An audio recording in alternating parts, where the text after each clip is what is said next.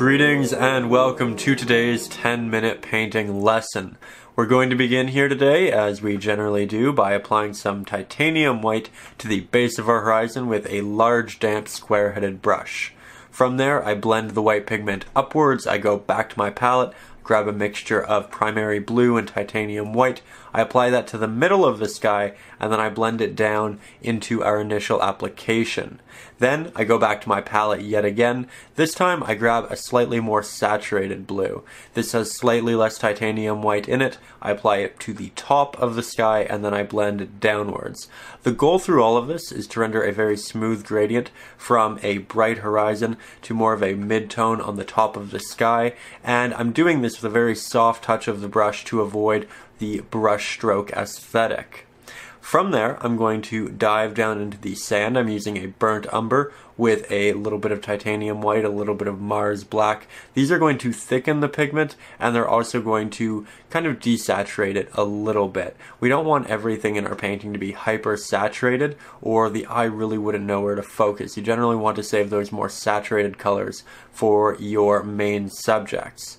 From there, I'm going to grab a slightly brighter mixture of that burnt umber. This time it has a little bit more titanium white in it. I'm applying it to the edge of the sand and then I'm blending it back. I essentially want the back of the sand to be slightly darker because the cliffs are going to cast slightly more of a shadow on them, where the protruding pieces of the sand are going to have less of an obstruction and less shadow around them.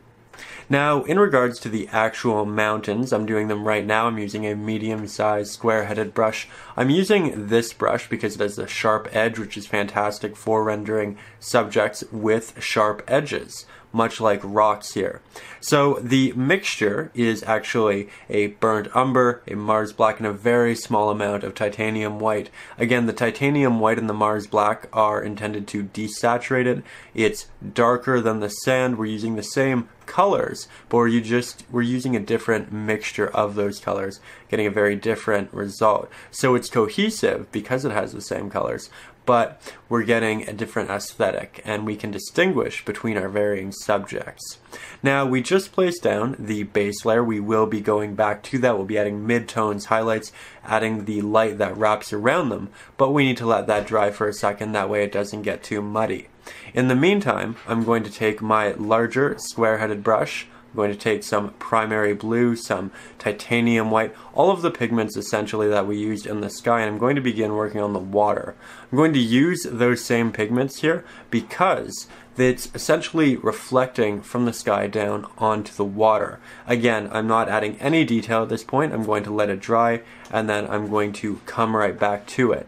From there, I'm going to grab some green. As you can see, this is a mixture of primary yellow, primary blue, again, a little bit of Mars black, a little bit of titanium white, more Mars black than titanium white because it is our base layer. It's meant to be a bit darker, and we will be adding our highlights and midtones on top of it.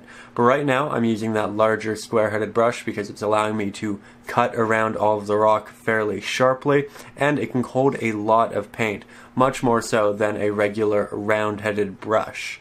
So I'm being fairly meticulous with that. Again, much like the rock, much like the water, I'm going to let it dry before I go in and add the additional layers. But in the meantime, I'm going to switch over to my smaller square-headed brush and begin working with some detail here. Now, initially, I'm grabbing a bit of titanium white. There's a lot of water on my brush, so when I apply it, it'll be fairly transparent, and we'll get a fairly good effect where it kind of feathers off on both sides. We'll get a fairly bright center, and then it'll dissipate. And that way it looks like little waves are crashing up upon the water. Now, I'm ensuring that the initial applications are subtle. If I want more, I can go back and I can add them, but I'm not overdoing it initially. I think when a lot of us begin our acrylic paintings, we throw a lot of paint on the canvas and a lot of detail. But if you want to ensure that it's all very cohesive and that each piece of the painting connects, try doing a minimal amount of detail on each subject, allow them to kind of grow together, and then go back and add it to different areas. Now, on that note, here I'm jumping back into the cliffs and I'm adding a mid-tone. So it's slightly brighter than our initial application, and I'm applying it to all of the protruding pieces of rock. This is where the light is going to be catching it for the most part, where there are going to be less shadows. It has slightly less Mars black in it, so it's slightly more saturated and bright. Then I'm doing the same with the grass on the top. So it's still a mixture of the same primary yellow, primary blue, titanium white, and Mars black, but I'm using much less Mars black in this mixture. I'm leaving slight openings in the green, so it looks like there are these rolling hills. There are parts that kind of dip in, highlights are gathered on different areas of land, and we get something quite captivating. Then I'm going back into the cliffs now that they've had a little bit of time to dry, and I'm adding in some true highlights. So this is a mixture of titanium white and burnt umber. I'm applying it to the areas of the cliffs that are really going to be catching a lot of sunlight. I'm allowing the edges that are kind of facing outwards to be very sharp, and then I'm doing a slight blend black into portions of the rock. Now, I don't want to do this too much as we move inwards because there will just be too many shadows. There won't be a lot of surface area or protruding pieces that the light is going to be able to catch. So be fairly careful with that and allow the highlights to dissipate as you move more so in towards the rock.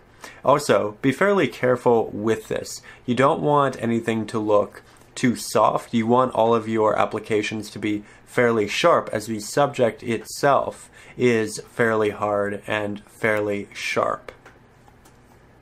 Now, from there, much like the rocks, we added the darker layer first, then we added our mid-tone, then we added our highlight. We're doing the same with the grass. So we're now grabbing our highlight. We are grabbing a mixture of our primary yellow, primary blue, titanium white. This time it's essentially void of Mars black, and we're just adding this to the areas where we think there's going to be a lot of sun. Also worth noting, as you get farther and farther away with grass, start allowing there to be less and less detail. It's more horizontal brush strokes, and they start to connect much more. That's because as things move farther into the distance, we see them much less. We don't have any kind of visual idea of what the detail is going to look like. It's more so blurred, and that's very natural. So don't feel like you need to add detail to every single portion of the painting, as in real life you wouldn't see detail in every single portion of that landscape. Things in the distance are going to be less saturated. They're going to have more reflected light from the atmosphere on them, and they're also not going to have as harsh values either. So just remember that when you're doing these paintings, if you want to create a lot of depth, allow the background to be a little bit more choppy, a little bit less saturated, a little bit less detailed. It will really add a lot to the painting and ensure that the foreground, your main subjects, pop the way you want them to. Now, I went back, I added some additional highlights in the water, and that's really what I was talking about. We added a couple little waves into the water. Then we went over into the grass and the rock and we really elaborated on them. And as we did that, we realized that, we could do a little bit more detail in the water. So then we went back to that. It's a great thing that you can do with acrylics because everything dries so quickly. You can apply a layer, you can let it dry, you can come back within 5 minutes and add to it. So just another larger idea to note on these smaller 10-minute paintings. Now, another thing I'm doing here is adding some clouds into my landscape. I'm using a very watered down small round-headed brush, some titanium white paint, and I'm using this because it has a very soft feathered edge, and it's going to ensure that when I apply the clouds, they don't have a hard edge on either side. It's much more feathered. So I get a more dense center, and then it dissipates on either side. It's a rather simple concept, and it's actually fairly easy to achieve with the right brush. So when you're painting, be very cognizant of which brush you're choosing for each situation. Generally, a pragmatic decision will lead to a much better painting and rendering of each subject. Now I'm going back down into the water, I'm kind of touching up the waves. I added a little bit of a darker backing to the water just to make it look a little bit more deep and add a little bit more diversity. It also gives the painting slightly more of a vignette effect, which is great because it draws the viewer's eye into the center of the image as it is the brightest portion of the image. So here you can see that I'm really just doing a lot of touch-ups and highlights at this point. I'm ensuring that the painting is interesting, that no piece of the painting is too boring, though you should generally add some additional detail to your main subject and ensure that it pops. Now that is the 10-minute version. I did have a couple of extra ideas I wanted to share with you. So as per usual, here is just a little bit of a sped up rehashing of it. So I added some additional clouds in the sky. I connected one side to the other just to move the eye from one side of the painting over to the other. But there it is. That is essentially our 10-minute version, our 11-minute version. I truly hope you enjoyed. I hope you feel like you've learned something. If you'd like to learn more, there is a link in the description to my ebook, Acrylics for Beginners. It teaches you how to blend all of your paints, how to mix with water, what brushes to use, all of the essentials, everything you need to know before you jump into your first painting. You can also get my second ebook, Painting Prompts for Beginners. It is essentially 21 digital sketches for days where you want to create, you want to get better at your craft, but you don't know what to paint. With this, you pick an image and you go at it. You have some fun and you create something beautiful.